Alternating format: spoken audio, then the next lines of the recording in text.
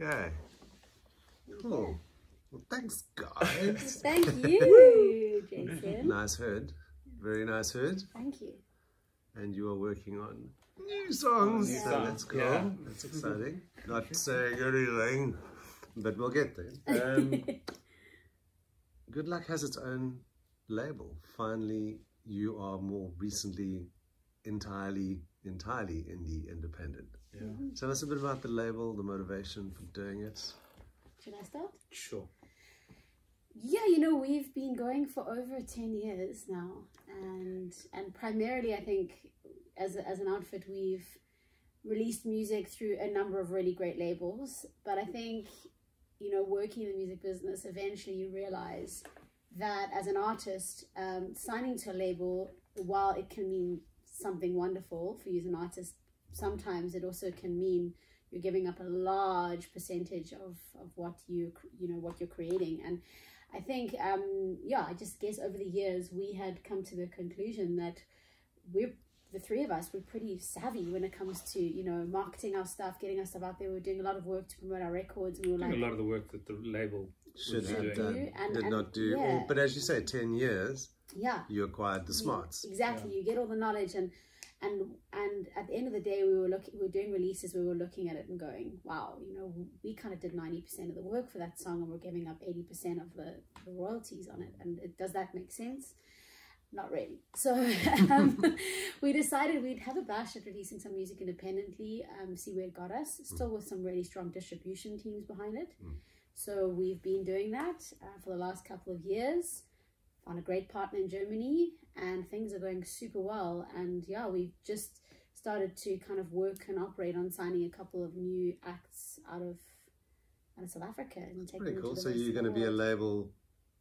Yes. And a label in the true sense, not just a label to yourselves. Exactly. Well, the thing is, you Amazing. acquire this knowledge and this There's no point being selfish about know-how. You may as No. well pass it on Grows. to the next artist you can help grow, you know, And grow it, yeah. in a way that is way more equitable for the artist, because obviously being an artist, we're not looking to be a label to an artist, if that makes sense. Yeah, We're you looking don't want to do what actually was make done it to work. you again. Exactly. Yes. Spot on. Yeah. Yeah. You know. And your publishing is through Sony ATV Sony now. ATV, yeah. And was that Guy Henderson that did that? I mean, who did that deal? We initially signed to, yes, Guy Henderson was involved, David Ventura was involved, and there was someone from South Africa whose name I'm just not remembering. I know, He left. He used to work with the Antwoord. You know who I'm talking Karen's about? husband. Yeah, I know you mean You know who I'm name talking escapes, about. but Yes. and it's interesting, they're doing a lot of these, well, no, they're not doing a lot of these deals, they're selecting certain artists. I know Steve Lowe has just signed up with them as well. And the amount of work that Sony actually puts into it is oddly refreshing, Yeah. you know, from a publishing perspective. Yeah. They don't just go, okay, well, we're just going to collect and we'll distribute. They they put in money, and they get involved. They definitely do invest. I think all publishers Can do more. To be honest. Like it's I think it's a common frustration for artists that you're kind of like giving them your music and you're like, let's make this music work, and not everyone is that able to make it work. But I know it's tricky with a massive company like Sony ATV. You know, they have a lot of artists that they've obviously got signed, and a lot of big artists. So like, for example, we had a pitch up against the Beatles, and I know, and you the won. thing was, And you won. And the thing was, No. we were like almost. we didn't. It's crazy because we were actually, it was a done deal. We had gotten the job, and then we got pipped by the Beatles. But of course, the Beatles also signed by Sony ATV. So then it becomes a margin war, and, Exactly. and like the publisher's always going to pick the one where they get the best margin, and if they can sell the Beatles for like $2 million versus some little South African act for like $20,000. Some little South African act that's got 17.5 million streams on Spotify. Just say, you know. Beatles do that in a day. They're like, Hey, what is it, 2 or 3? okay, fair enough. No. Look, I mean, it's a David and Goliath story, and but in this case, David didn't win. But they do definitely invest, and they are one of the better publishers. And we're happy. We love the people there. I think that's the main thing. Like, Very passionate. It's about people, you know. That's what this industry is Imagine, you know, personality, the very thing that, that the creative sphere is all about, one would assume. Exactly. And business is business, sure, but I think without heart and soul, then you're just, peddling. We're old enough though to realize that like we're not going to hold that against them. Like, it's at the end of the day, it does, the personality aside, the personality got us to be in a boxing match with the Beatles.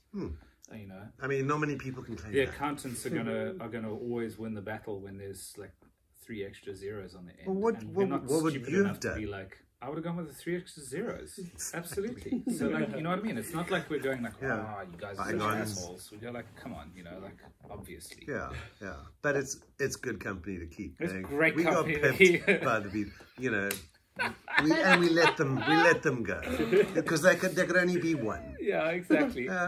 We have been getting a lot of writing opportunities from them recently, though. What, from the Beatles? No, from Sony for Korean pop music. For Korean pop music. Hey, yeah, so we're getting like every day we're getting like 3 or 4 pitches on like, we haven't done one yet. We will. We don't definitely gonna do one, but they're coming in. You got to do it for fun. You got to do it for. I mean, K-pop. It's big. Beatles, different league. I know. You're talking about the better part of the first world. Yeah.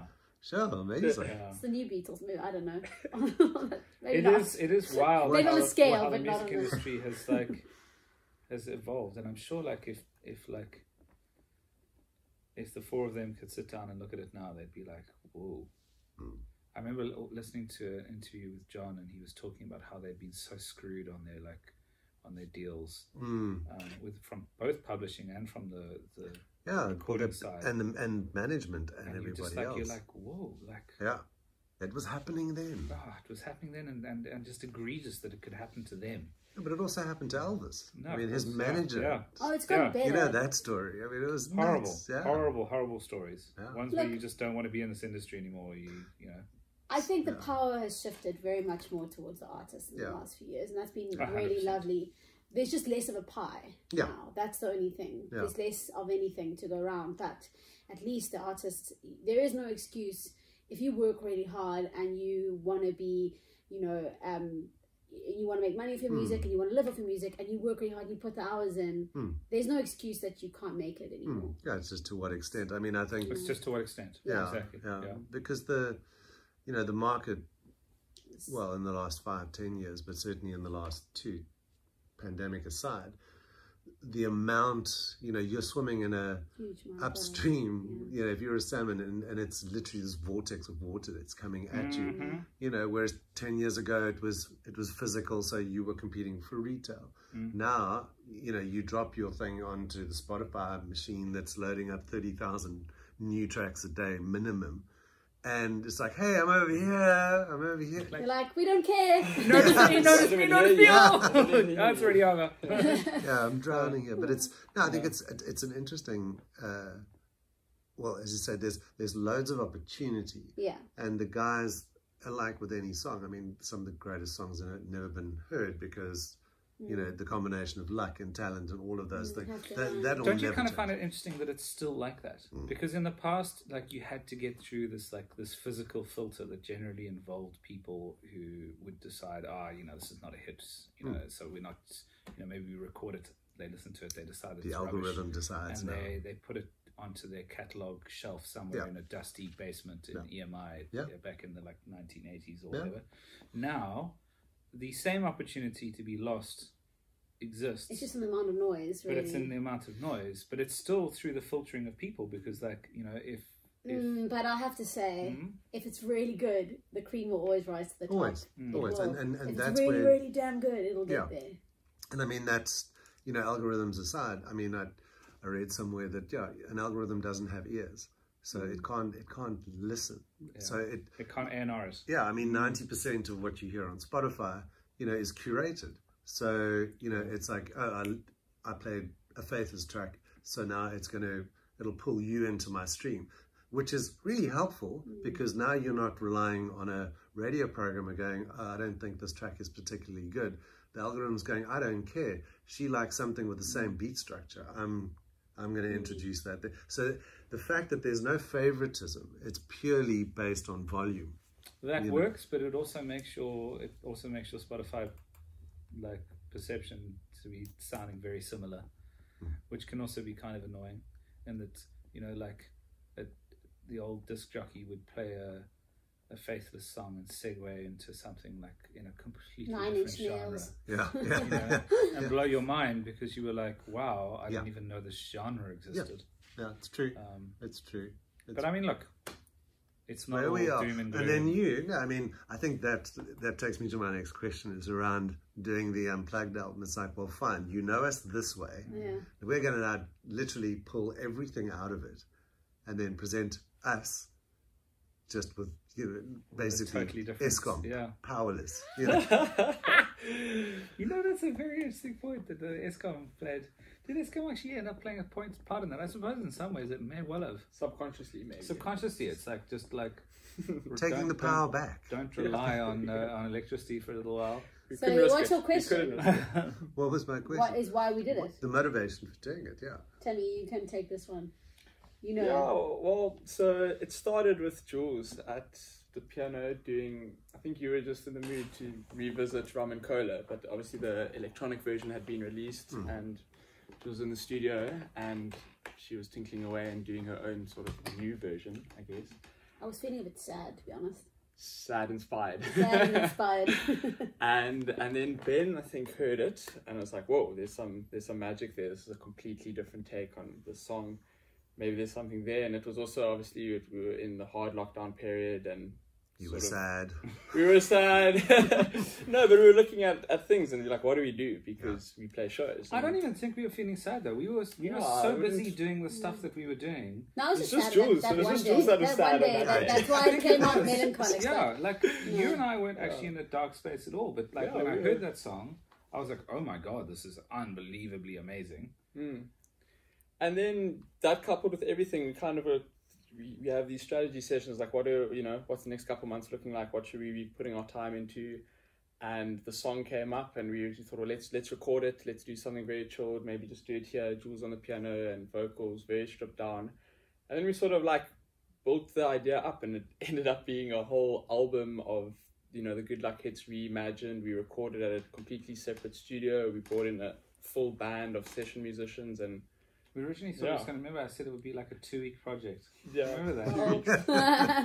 No, because like... We never do anything half. But you knew you had time. It could have been a 2-week, because like originally I was like, okay, cool, we've got this like really cool sort of lead single that Jules has just like whipped together, and it was exquisite. Yeah.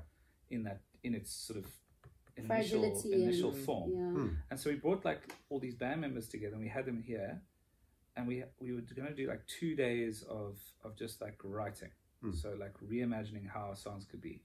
And by the end of those 2 days, I came to them and I was like, nah, this is not what we thought it was. This is not something where we're just going to be like, oh, look, that was pretty cool. Okay, everyone, here's some like little scrabblings that we like threw together during lockdown. And that's when it changed. And then we were like, okay, hang on. I don't want to record this. I backed out then as a recording engineer. I was like happy to do it if we were just going to like sort of scrape through it. Because I could make it live and I could like, and I was like, let's go somewhere where they know how to do this. I don't want the responsibility of having to handle the recording and the producing. I want to just wear my one hat so that I can shape this, because there is stuff here that is like too special to stuff up. But it's interesting that it highlighted to me that you've never worked this way before.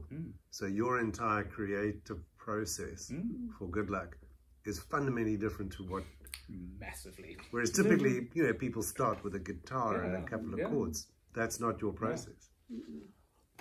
No, I mean, the general process for making a song is you do everything.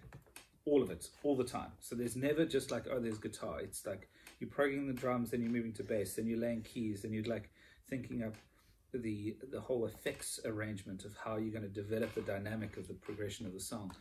Jules is writing. We use a lot of live instrumentation in our recording, and we get in session people all the time, but it'll be like, we will have programmed a horn section, and then we're like, okay, let's record it live, and then we'll get them in and they'll record it live. So it's different. This was like there was a blank canvas and 11 musicians, and now what do you do? And you're throwing the ball into the room. Yeah. And normally I get to hold all the balls. And like if I don't, and not to be like militant about it, but if I don't like something, like my job in the band is to go like, no. You're a control freak. A little bit. A little bit. But when you've got 11 people, you can't be a control freak. You've got to steer the momentum that is happening and that's unfolding in real time in front of you. You can't shut them down entirely and be like, no, no, no. You know, you got to let it run. You've got to kind of let it run, and then like let it run its course. And then if you don't like the direction, sure, you can rein it back in and go, guys, hang on, okay. That was the question. So Ben, how was it for you? It was an incredible experience. Challenging beyond. I used to get home every night and I was exhausted. My brain was just like trying to hold all of the sounds in my head at the same time, whereas on the computer I can let the computer just kind of do stuff, and then I can solo them and I can mute them and I can mute. You can mute. That is a big thing. You can't mute a human. No. It's annoying. That would be nice sometimes. You're on mute. I think also on that it was like, I think you come from where you're doing everything, but now you've got these other people, but they were also very open to giving a lot. So it was almost like handling all these ideas being thrown at you, which is a different problem to coming up with all these ideas to throw out. That was the best part of it. It was like not having to come up with. You were effectively conducting. You were effectively conducting, which I think was as you say, the process must have been amazing. But then that kind of takes me, as much as the current album is current, you're working on new stuff over there.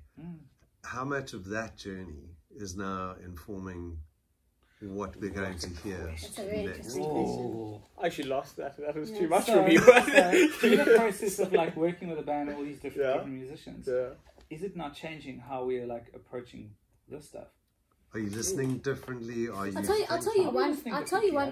Well, I'll be honest. This album, we're finalizing an album that was actually ready before we even started the Up Close album. So this album was 90% done before we started Up Close. But I think maybe you've grown as a producer and all that. But I'll tell you one thing it has done for me. I want to do an acoustic album every single time we release an album. Oh, absolutely. Like I want to take. I have realized these songs. That different people like different music for different reasons, and different music has a different place in a different environment. But one song, you just literally strip it down, and it's a completely different energy, different message, different meaning. Takes on a different meaning. The lyrics mean a different thing, and like that is so cool. Yeah. And I think so for me as an artist, cool. I think it's important. Yeah. Because now, like take Rum and Cola for example. It's this really cool, like up tempo, boppy little tune. It's quite vacuous actually. It's like, oh, it's a little love song ditty with a catchy little phrase and some cool production around it.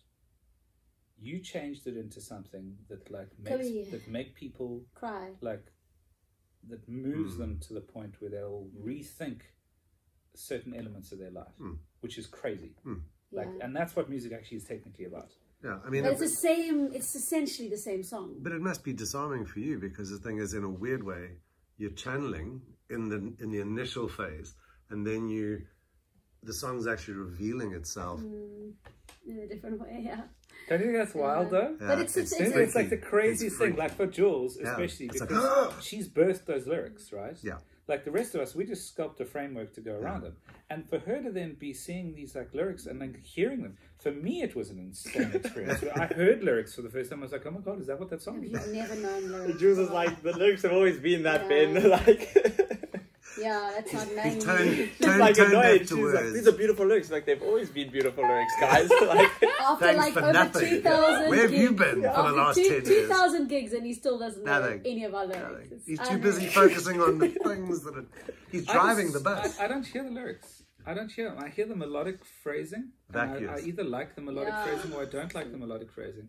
It takes a lot for me to like. I'm gonna write about the weirdest shit from now on. It takes a lot for me to hear the lyrics, but in the writing phase, we work very hard together. So it's bizarre that I don't remember them because I've been so focused on. But you're a guy. You can only do one thing at a time. Could be that. Could be that. Like just saying. But no, so you're not going to tell me anything about what you're about. So what the next no, I think we didn't really answer your question. No, you didn't at all. But it's fine. So hang on. Has it actually affected what we do? I mean, it must have. I haven't noticed it, I'll be honest. Like, no, I think it's we're just gonna do more of the acoustic stuff. No, but that's not the question. No, it's not the question. at Keep all. up. The Keep question up, is, has that changed the way that you work on the electronic stuff?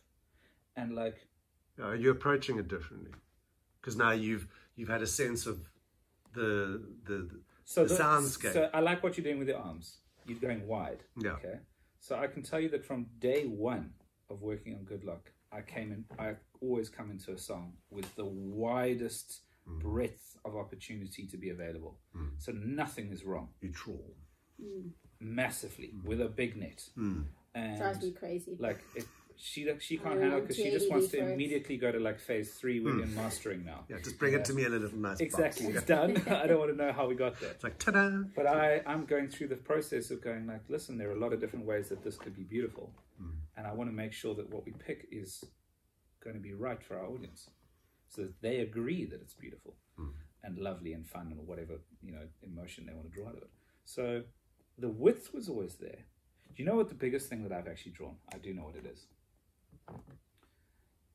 Pick the absolute best people, whether it's from the perspective of them being an amazing human or an amazing artist or music, like technical ability.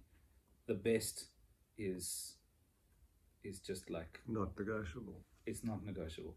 Like, I've never been good at suffering fools, but like what I learned from this process was that like when you work with the cream, it's just becomes fun. You can relax a little. You can relax. You can totally, and that's actually the biggest thing that I got to do. Sure, it was like hectic, but I was the most relaxed that I've probably ever been, that you've probably ever seen me in during that process. It was the least stressful album we've ever made. Irritating problem. And I don't know whether that is because of the amount of people that were contributing and the amount of creative energy that was like it. So it took the pressure off us as like a trio. You could blame somebody else. No, it's not like that. But I think more that you can just you could redirect that talent at the drop of a hat to get a better result and reach. I mean, if we were in a room and like half of the room were feeling tired and then like hadn't had a coffee for a few hours, the other half were fine, so there's just this like consistent energy that we if it's hard when you're just 3 people making everything, But you stayed true to those original the core of who we are. Yes. Oh, I mean, I think we were ultimately the decision makers, but being able to have all these people in the room that can contribute and that are, like Ben said, the best. Yeah, but they're also creative, so they would. Was there not an inclination for them to go? Ooh. That was, I think, the most beautiful thing about it is that they showed such wonderful restraint of the responsibility of what we were trying to do, and then being. Like everyone's got ego, you can't remove ego, but the responsibility factor was that they behaved. So like, because sometimes that doesn't happen. You'll get artists who'll come in the room and they choose to forget to behave. Also, they were artists and like instrumentalists, but like 4 of them are also sort of full-time producers. So they were this is not my production gig, this is my trombone gig or whatever, and they respected that space. But a lot of them actually, I feel, after chatting to them, joined the project primarily to learn from Ben, which was interesting. Like a lot of them wanted to see how he does things. Producers undercover. Watch out, bro. So there was stuff but it was cool because everyone at the end of the day contributed beautifully and equally, and like and then when the decision had to be made, everyone respected that it was ultimately Ben's choice. Well, it's our choice. Yeah, but you were the one deciding. I think that's a failing though, within the context of the rest of the industry. Like the fact that these are artists who are like. They're not new to the game. These guys are all collectively 10, 15 years of like proper top range experience as jazz and session performers in South Africa. And they haven't yet experienced working with a producer whose job it is to guide the song into being what it is. That for me is massive failure of like where our industry is at, because like, don't get me wrong, it's lovely for artists to come into a room and like express their musicality in a way where they end up with a product. But like a producer isn't thinking about musicians, he's thinking about the audience. And that is like something where I could sense these guys were like, whoa, he's not thinking about like us. He's not thinking about like what we're doing right now. He's thinking about that down there. And that for them was like totally different, because it's hard when you're creative and you're a musician. All you can do is be in the now, which is an incredible thing to be. Yeah. I put it on silent. It doesn't listen to me. It's fine. You're in demand. Sorry. One more question, and then we're done. Obviously, it's with our current reality being what it is. I mean, for a band group that's spent the better part of your career on the road, you know, literally on the road, this must have been fantastic. Really? You don't miss it? Not to be funny, the beginning of last year, hey?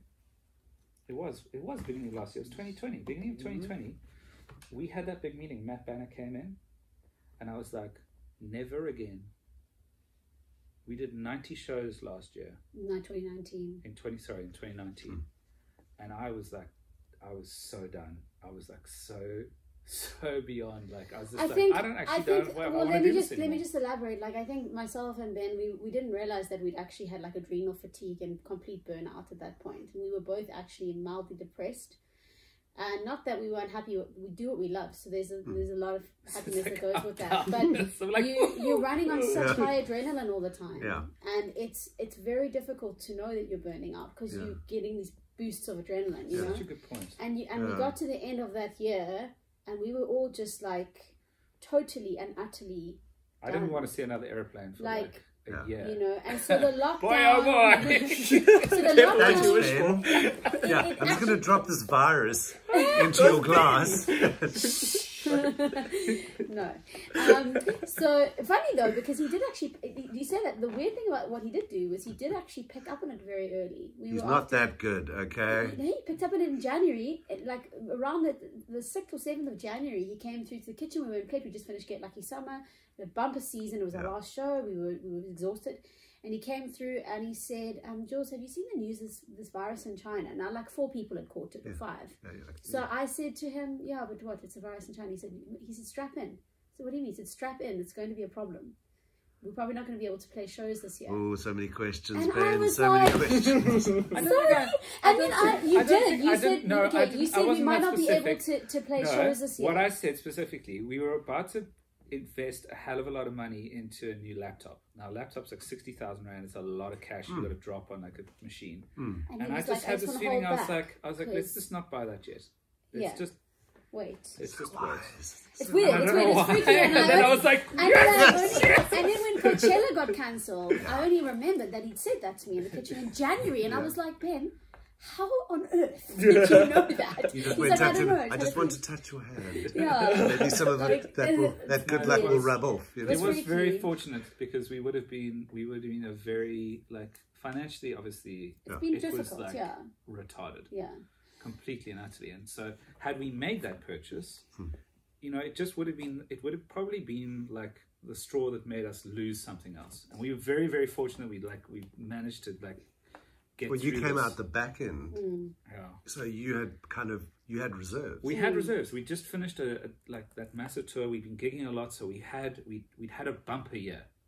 We had a few lucky breaks, you know, the Sampra thing, thanks to the Kiffness, they came out exposing all the Sampra royalty earnings that we had never claimed, and we got paid out for 10 years, which there were little wins that we'd had that helped us sustain. But I think the great thing is it's given us a break to actually like, it's given us a break and a little bit of a perspective check. And we've been able to dabble in a few other ideas that we've been wanting to do for a while. It's been really fun. And the great thing is now when we play gigs, like a whole team to have like Sham. Tim joins the band. He like his first gig in is K-Day, so he gets like thrown like literally into the fire. But at this stage, I'm going like, this is right the last fucking thing that's going to be happening here. But I didn't really know. Like 3 weeks later, they were like, everything is closed. Sure. You know, what a great way to start, eh? Yeah. Started with that, and then just handbrake. Yeah. But do you still remember that walking out on that stage that first day? Yeah, that was an insane day. That whole like 1 week build up for 5 days. Because it was wild. You feel cheated. So do you feel cheated? It's worked out all right. Good. I think the main thing is that we've had like an opportunity to miss gigging. So when we played this gig on the weekend, 2 weeks ago, like, come on! we played with a full band. Okay, it was a bit special because we had like 11 people on stage, which is a novelty and an amazing thing to do. But after that show, I was like, I came home and I was like, I'm feeling really happy. And like, again, I was like, oh, I this camaraderie, this energy, this whole thing, like, I miss it. I've realized how much I actually miss it. You know? And everybody does. So there's I think it's been good because it's given us perspective, and it's given us actually like the beautiful gift of a break, a long enough break, you know, and also a chance to start up a couple of little side hustles that might turn to be something really cool as well. Because we're creatives. That's the thing. Like musicians and creatives that had lockdown, I think there was 2 different approaches. The one was like, I'm just going to wait it out and see, you know, and just chill. Just rest. And the other's like, we felt this huge responsibility because we're creative people. It doesn't necessarily mean we're just making music. We're creative. We're also entrepreneurial. We run our own business. We run our own band. We do all these different things. Like how can we use those skills to create more opportunities for not just us, but other people, you know? So we've been taking the energy that we have on a day-to-day basis and plugging it into 2 or 3 different ideas that are like now starting to take off properly.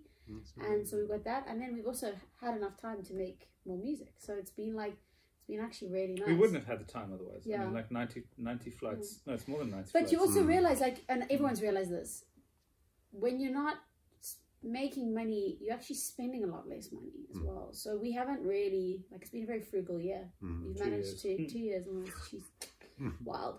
No, it's been a year. Been a year and a bit. 18 months. It's a year. Yeah, it's a year and a bit. Give or take. Yeah, year and a bit. It felt like a bit longer than that. But I'm looking forward to getting back to it. I think for us it's just that we will probably be a bit more selective as to what we do. Which is good. And that's actually It is good. That's good. It's time. You know, we're not like 25. Tim is. Tim's 25. That's why he's here, just to make you feel and it's working. Yeah. Awesome. Thanks, guys. Thank you. Thank you.